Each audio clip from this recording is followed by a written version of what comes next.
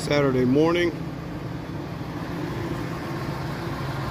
warming up the Triton.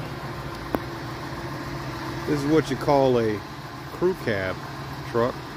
I always wanted one when I was looking for my first truck.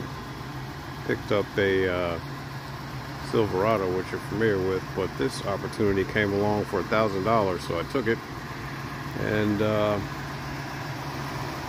other than sun fading on the top, my son wrapped it, and hitting a deer. My son hit a deer, and I said, go to the junkyard and get a grill. And he got an Explorer grill instead of an F-150 grill, so there's a gap right there. One of these days I'll get around to replacing it, but it works for now.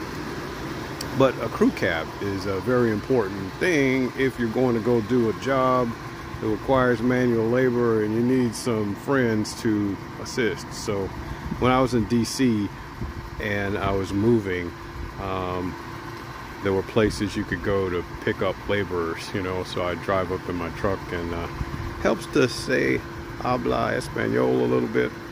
You don't have to, they can figure it out even if you don't. But go up there, say a few Spanish things of greeting, and then say, hey, you want to come work with me? Things like that. So they get in the vehicle and go help you work, and you pay them cash on the spot, and mission accomplished. But the Lord talks about picking up laborers for his work that he needs done, actually in a vineyard. Tomorrow at Celebration, we're going to elaborate on that at 10 o'clock. Hopefully you can come see us in Batesburg, County of Saluda, City of Batesburg, figure that one out. But Celebration Church, you can Google it and look it up and come see us. 9 o'clock is Sunday school for all ages. We're going to talk about working in God's vineyard. Have a blessed one.